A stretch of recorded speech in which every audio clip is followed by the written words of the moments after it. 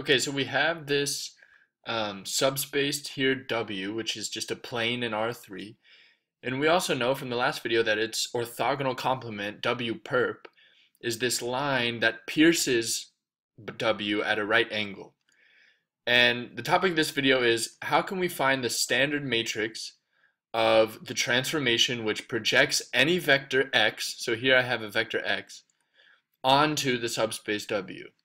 If you remembered, projections mean it's kind of like the shadow of the vector. So if I take this vector x and I project it onto W, I get this vector here, which is in W, and it's the projection of x onto W. So I can call this x sub W.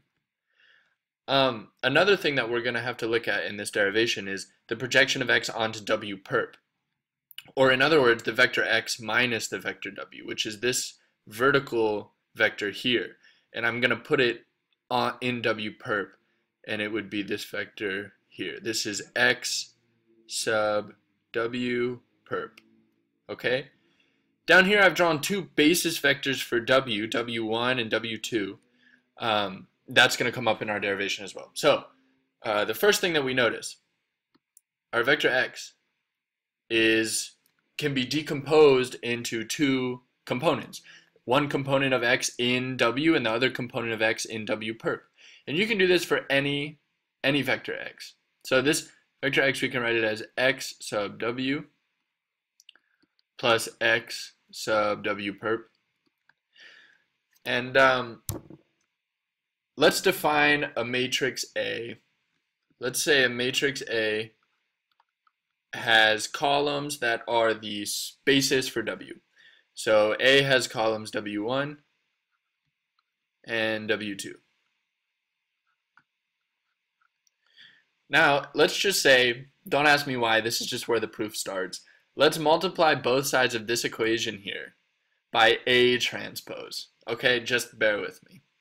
So we get A transpose times X is A transpose times X omega. I'm just going to go ahead and distribute it. So A transpose X, did I say omega? I meant W. X sub W plus A transpose X sub W perp. Okay, here's something that we need to talk about. A transpose times X W perp is equal to the zero vector.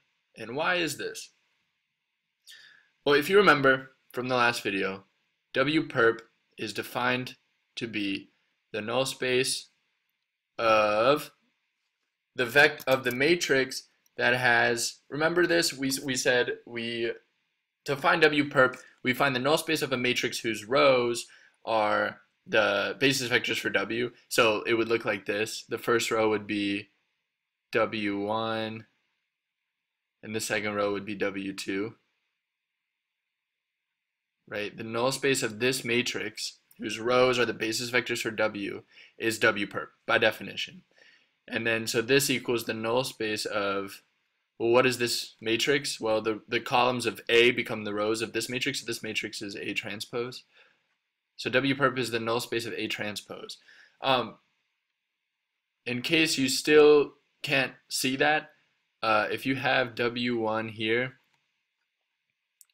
and W2 here, right? This is the matrix A transpose, and you multiply it by some vector, x1, x2, x3, and you get the zero vector out, right? By definition, that means this vector is in the null space. And since we're saying the null space of this is W perp, we're saying this vector would also be in W perp. And that makes sense because when you do this matrix times a vector, this entry here, this 0, is saying like x1 times the first entry of W1 plus x2 times the second entry of W1 plus x3 times the third entry of W1 equals 0, right? And so that's just the dot product of this vector with this vector. And since that dot product equals 0, and the dot product of W2 with that vector equals 0, it means that this vector x1, x2, x3 is perpendicular to both W1 and W2, which means that it's in W perp. So, okay, that's just review from last time. But basically we're saying that W perp we're recalling that W perp is the null space of A transpose. And since W perp is the null space of A transpose, we can cross this out and say it's 0 because X sub W perp is an element. It's a part of W perp, right? Obviously. You can visualize it here. XW perp is an element of W perp. That means, since W perp is the null space of A transpose, that means X sub W perp is an element of null space of A transpose. And what does that mean to be in the null space of A transpose? That means that A transpose X, when you multiply it by A transpose, you get the 0 vector. Right? This is by definition of X sub W perp being in the null space of A transpose. Well, if this is true, we go up here, that's where we cancel it out. Okay, so what do we have now? We have that A transpose X equals A transpose X sub W. So let me rewrite that. A transpose X equals A transpose X sub W. And what can we do from here? Well, we can say, let's investigate this vector X sub W. That's a vector that is inside the subspace W. And so that means that we should be able to write X sub W as a linear combination of these basis vectors W1 and W2. So let's do that. Let's say X sub W is some linear combination of the basis vectors for W. And then we can just make a new vector. This is writing X sub W as a linear combination of vectors, and we can rewrite linear combinations as a matrix times a vector, right? So we can say that if we let some vector v equal these constants C1 and C2, then we can say that this is equivalent to saying XW equals a matrix whose columns are W1, W2, right, times V. Do you see that? Because this is just C1, C2. And this is our matrix A, right? All the way up here. This is our matrix A. So we can say that X sub W is A times V. Beautiful. All right, we're almost there. We have this equation, and we just found that X sub W, we can write it as A times V. So A transpose X equals A transpose times what we got for XW. So XW is AV. So we say AV. Okay, let's stop and reflect. This guy is our projected X vector onto subspace W. So it's like, okay, we're almost there. What's the goal? We want to be able to input a vector X, multiply by some matrix, and then get that vector X projected onto the subspace W. And so if this is that projected vector onto the subspace W, then you might be tempted to be like, okay, let's just multiply both sides on the left by A transpose inverse and get this. A transpose inverse times A transpose times X equals AV, right? This A transpose inverse times A transpose cancels out, and you get AV, and AV is just the projected vector onto the subspace W. And so this would just be our projection.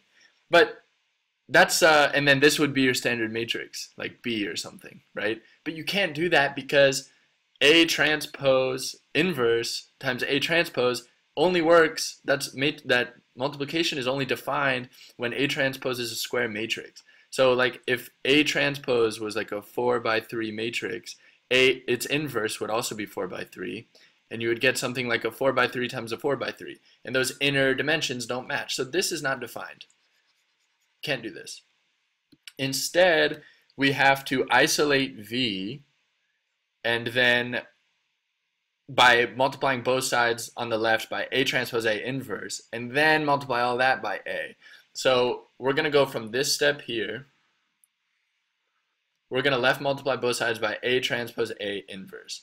So then what do we get? We get V equals, right, because the A transpose A inverse will cancel with this A transpose A. and we're just left with V, and that's going to equal A transpose A inverse times A transpose X. And is that our final answer? No, because V is just some random vector that is the weights of the linear combination to get X sub W in terms of W1 and W2. So to get our projected vector, we just have to multiply V by A. And so AV is, so then let's do that. So then our projected vector, the projection onto W of X is, we were calling it X sub W, and that is just A times V, right? Which is, and this is V, so we can just say A times A transpose A inverse A transpose X. And that, ladies and gentlemen, is a mess. And so I made this video in case any of you guys get frustrated when in recitation I say, here's the formula, just memorize it. But this here, right there, is the formula for this, the standard matrix projecting onto some subspace W, where that subspace W, you can put its basis vectors as the column of some matrix A. So there you go. I mean, that's the answer. So that's the end of this video. It was so boring, but I'm just going to refer you guys to this video if you guys want to know where this comes from. So thanks for watching, and we'll do some applications of this in further videos.